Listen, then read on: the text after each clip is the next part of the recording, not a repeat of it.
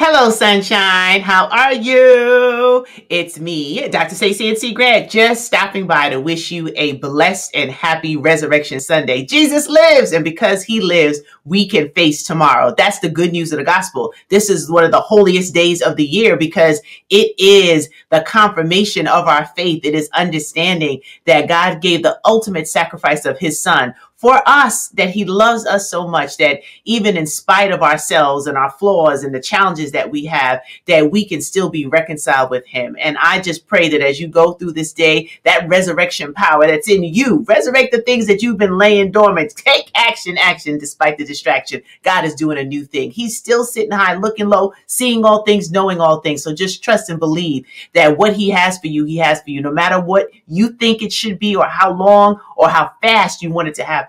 Trust God, do your work, and watch God work. Honey, it's a new season. It's springing forth, and I claim victory for all of my faithpreneurs that we'll be able to share the testimonies because we know we overcome by the testimonies and the blood of the Lamb. Enjoy the rest of your Resurrection Sunday. Be encouraged, stay the course, and I'll be back again soon. Bye for now.